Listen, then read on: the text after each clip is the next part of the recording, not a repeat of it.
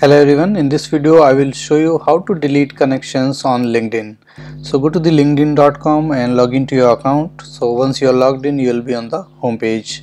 Now at the top of the options that you see, just beside home, you will see my network option. Now you need to click on this option, my network.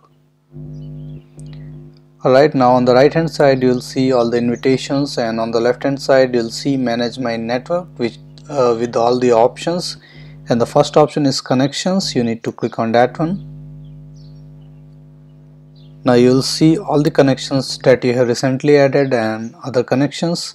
If your list is too long, then you need to use the search bar here in order to find the name. Alright, so suppose I want to remove someone from here. Okay, let me find, suppose extreme bucket listers. Okay, so suppose I want to remove this connection. So what you need to do, in front of it you can see message and these three dots. You need to click on these three dots here, then you will get the option to remove it. Okay, remove connection, click on that one. Now again it will ask, alright, don't worry, he won't be notified. Alright, click on remove here, and now you can see here's the connection was removed.